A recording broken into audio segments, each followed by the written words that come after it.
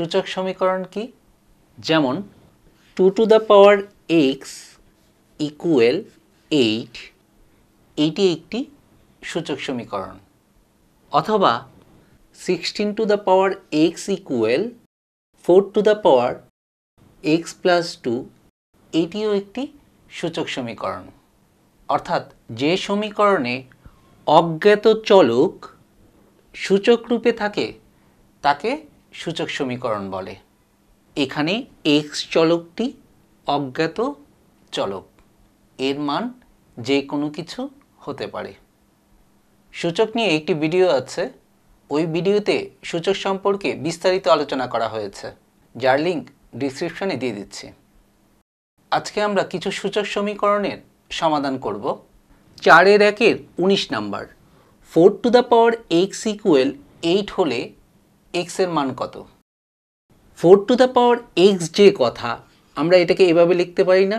2 square x equal 8কে আমরা এভাবে লিখতে পারি 2 কিউব।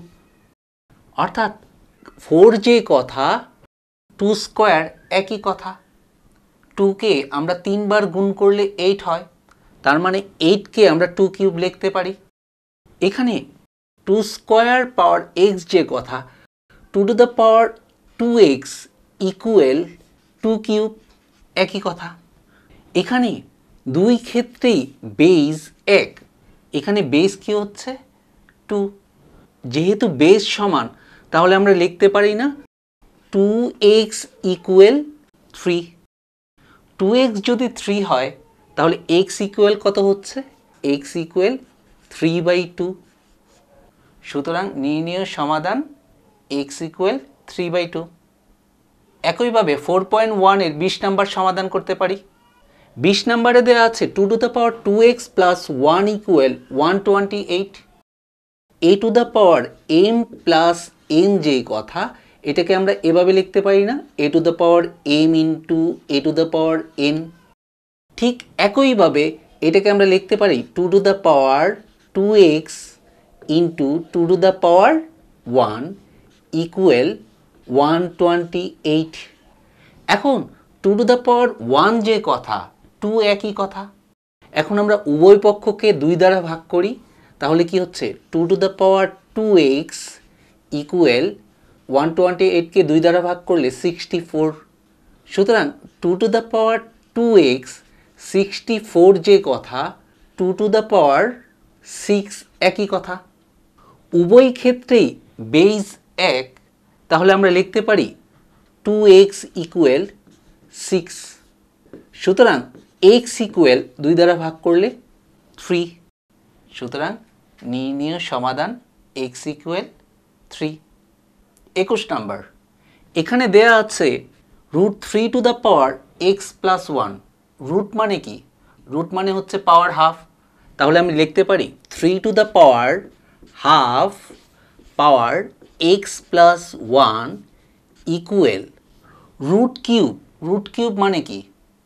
পাওয়ার 1/3, তাহলে আমরা লিখতে পারি 3 to the power 1/3 whole power 2x minus 1। যদি এমন হয় a to the power 1/m whole power n, এইটা যে কথা, a to the power n/m একই কথা, তাহলে আমরা লিখতে পারি 3 to the power x plus 1/2 equal, একইভাবে আমরা লিখতে পারি 3 to the power 2x minus 1/3। দুই ক্ষেত্রেই বেস এক, বেস কি? 3। সুতরাং আমরা লিখতে পারি x plus 1/2 equal 2x minus 1/3। এখন আমরা কি করব? জাস্ট ক্যালকুলেশন করব। ক্যালকুলেশন করলে কি হয়? আর গুণন করি, 4x minus 2 equal 3x plus 3। আমি সরাসরি আর গুণন করে ফেললাম। এখন সাইড চেঞ্জ করি, 4x minus 3x equal 3 plus 2, তাহলে x ইকুয়াল 5।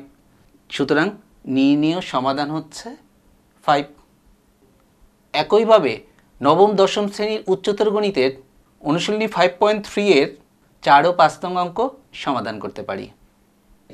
4.1 এর উদাহরণ 5 এখানে কি দেয়া আছে 4 to the power x plus 1 equal 32 4 যে কথা এটাকে আমরা এভাবে লিখতে পারি না 2 স্কয়ার হোল পাওয়ার x প্লাস 1 ইকুয়াল 32 কে আমরা এভাবে লিখতে পারি না 2 to the power 5 2 to the power 2 whole power x plus 1 যে কথা এটাকে আমরা এভাবে লিখতে পারি 2 টু দ্য পাওয়ার 2x 2 একে 2 plus 2 equal 2 to the power 5 উভয় ক্ষেত্রে বেজ 1 হলে কি হয় পাওয়ারগুলো সমান তাহলে আমরা লিখতে পারি 2x প্লাস 2 ইকুয়াল 5 যেহেতু বেজ 1 তাহলে পাওয়ারগুলো সমান সুতরাং 2x equal 5 minus side change করলে 2 তাহলে 2x ইকুয়াল 3 x ইকুয়াল 3/2 তাহলে নির্ণয় সমাধান হচ্ছে 3/2 4 এর 22 এখানে 2 to the power x plus এইটা যে কথা যদি এমন হয় a to the power m minus n যে কথা a to the power m by a to the power n সূচকের নিয়ম অনুযায়ী যদি a to the power m minus n K a to the power m by a to the power n লেখা যায় তাহলে এটাকে আমরা এভাবে লিখতে পারি না 2 to the power 1 by 2 to the power x equal 3 এখন আমরা ইচ্ছে করলে এর সমাধান সরাসরি করতে পারি কিংবা 2 টু দ্য পাওয়ার x কে একটা কিছু মনে করতে পারি আমরা মনে করি 2 to the power x K a মনে করছি তাহলে a প্লাস 2/a ইকুয়াল 3 এখন আমরা লসাগু করি লসাগু কি হচ্ছে a তাহলে a স্কয়ার প্লাস 2 ইকুয়াল 3 এখন আমরা আর গুণন করি তাহলে কি হচ্ছে a square plus 2 equal 3a side change করি a square minus 3a plus 2 equal 0 এখন আমরা এর মিডল টার্ম করি মিডল টার্ম কি হচ্ছে a square minus 2a minus a plus 2 equal 0 প্রথম দুইটা রাশি থেকে a কমন যায় তাহলে a মাইনাস 2 ইন্টু পরের দুইটা রাশি থেকে কিছু কমন যায় না যাচ্ছে হলে 1 ইন্টু a মাইনাস 2 ইকুয়াল 0 এখন কমন ইন্টু আনকমন বাকি অংশ উপরে করছি a minus 2 into a minus 1 equal 0 সুতরাং a মাইনাস 2 ইকুয়াল 0 অথবা a মাইনাস 1 ইকুয়াল 0 তাহলে কি হচ্ছে a ইকুয়াল 2 আর এখানে কি হচ্ছে a ইকুয়াল 1 এর মান আমরা কি ধরেছি এর মান ধরেছি 2 টু দ্য পাওয়ার x তাহলে এর পরিবর্তে 2 টু দ্য পাওয়ার x বসিয়ে দেই ইকুয়াল 2 যে কথা 2 টু দ্য পাওয়ার 1 একই কথা তাহলে দুই ক্ষেত্রেই বেজ 1 সুতরাং x ইকুয়াল 1 আবার এর মান 1 এ যে কথা 2 টু দ্য পাওয়ার x একই কথা এখন 1 এর পরিবর্তে আমরা লিখতে পারি না 2 to the power 0 2 to the power 0 যে কথা 1 একই কথা তার মানে এখানেও 2 বেজ এখানেও 2 বেজ তার মানে বেজ সমান তাহলে কি হচ্ছে x ইকুয়াল 0